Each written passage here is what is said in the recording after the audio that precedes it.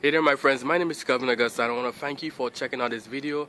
I want to also thank you for listening and for watching this chapter of the day from the scriptures. Now I pray that this message is going to be a blessing to you, to your family as well, and that you feel encouraged. But also reach out to me on Facebook. I'm going to put my links in the description below so that we can connect and also help and encourage one another. So I pray that today's message is a blessing to you. And I look forward to connecting with you even more, and may God continue to bless you. Bye for now.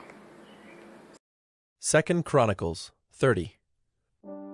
Hezekiah sent to all Israel and Judah, and wrote letters also to Ephraim and Manasseh, that they should come to the house of the Lord at Jerusalem, to keep the Passover to the Lord the God of Israel. For the king and his princes and all the assembly in Jerusalem had taken counsel to keep the Passover in the 2nd month. For they could not keep it at that time, because the priests had not consecrated themselves in sufficient number, nor had the people assembled in Jerusalem. And the plan seemed right to the king and all the assembly.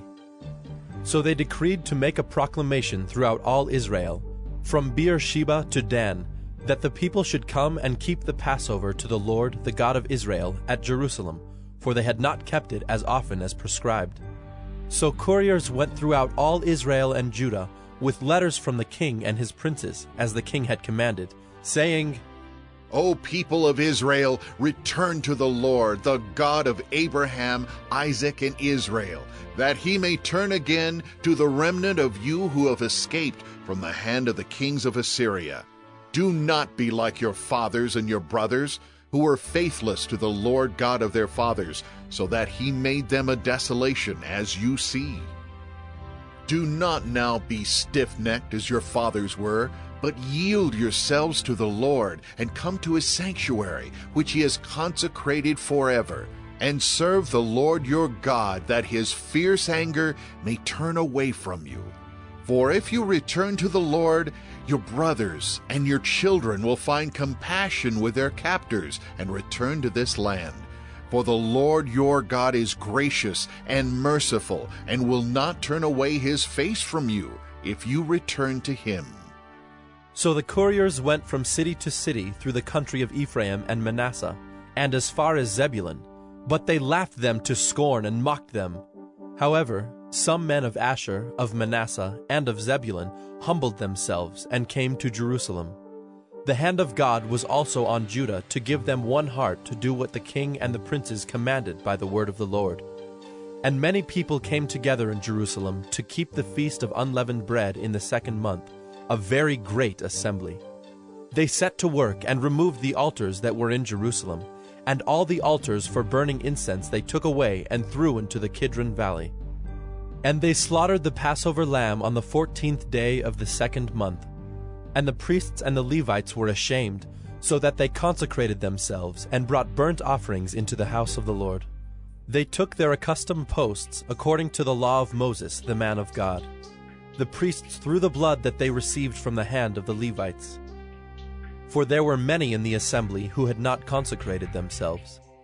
Therefore the Levites had to slaughter the Passover lamb for everyone who was not clean, to consecrate it to the Lord.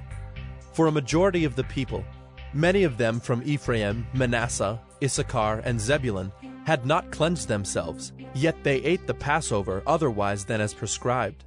For Hezekiah had prayed for them, saying, May the good Lord pardon everyone who sets his heart to seek God, the Lord, the God of his fathers, even though not according to the sanctuary's rules of cleanness. And the Lord heard Hezekiah and healed the people. And the people of Israel who were present at Jerusalem kept the feast of unleavened bread 7 days with great gladness.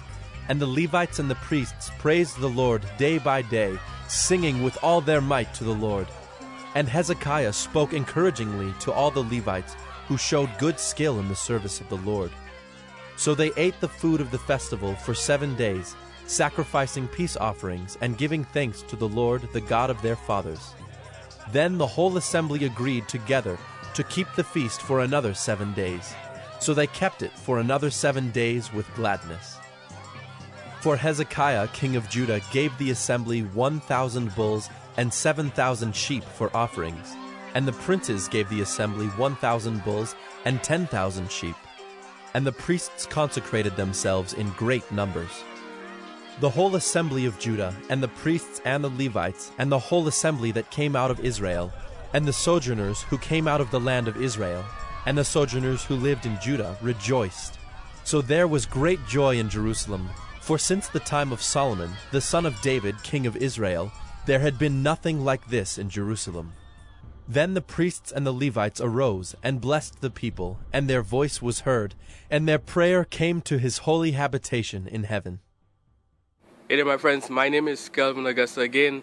Thank you for checking out this episode of 1 Minute Bible Study. Here, the goal is to really share some word of encouragement, share the scriptures, share something from the Bible to inspire us to live godly lives, to get closer to Christ, to connect with God. So again, if you have any questions, issues, quarrels, comments, recommendations, or you just want to reach out, I'm going to put my links to Facebook, my personal profile. I will look forward to connecting with you, to help and encourage one another, and to share in any way that we can be a blessing to one another. So again, feel free to connect with me below.